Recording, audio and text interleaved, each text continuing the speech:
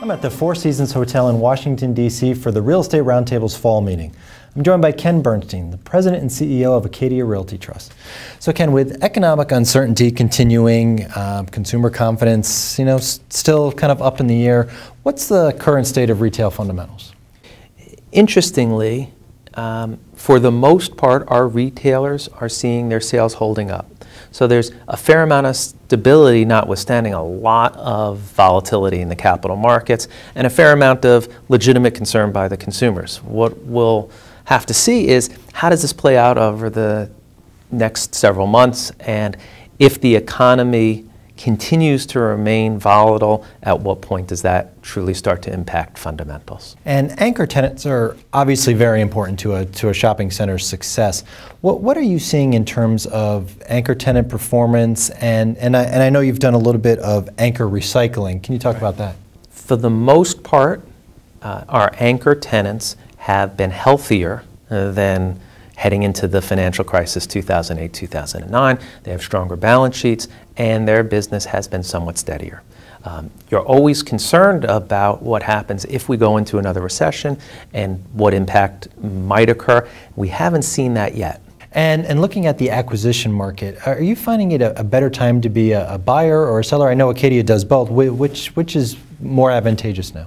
We are active in both areas. I think I would term this as, and put aside the past few weeks where the market volatility has perhaps made even things more difficult, this is a good time to shed assets and be a seller of assets that are not consistent with your long-term strategy. We're certainly doing that. But it's also, because rates are so low, it is a good time to be a buyer of assets that you believe in long-term. So it's one of those time periods where it's good to be both a buyer and a seller. Well, let's see how the markets play out over the next few months to see if that continues. And lastly, looking at 2012, give me one thing that has you optimistic about Acadia's outlook, and on the downside, or on the opposite side, something that has you cautious.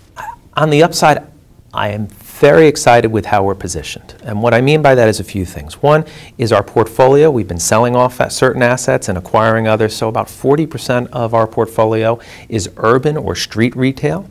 About a third of our portfolio is supermarket anchored, and the balance is discounter anchored. I like that balance, and I like where that positions us going forward. Then we have a very healthy balance sheet, so we have plenty of dry capital to be acquirers, and we think that some of the volatility, some of the noise in the system right now is going to create some interesting buying opportunities, so we like that. What concerns me is within the publicly traded real estate space is the baby getting thrown out with the bathwater. In other words, real estate should be, in this kind of a low interest rate environment, a very attractive investment, and so far real estate's been holding up okay. There is a risk that REITs, along with all other financial instruments, will be sold off just out of fear, and that could create a very scary 2012. Ken, thank you very much for joining us. Thanks for having me. For more on this and other REIT news and analysis, be sure to visit REIT.com.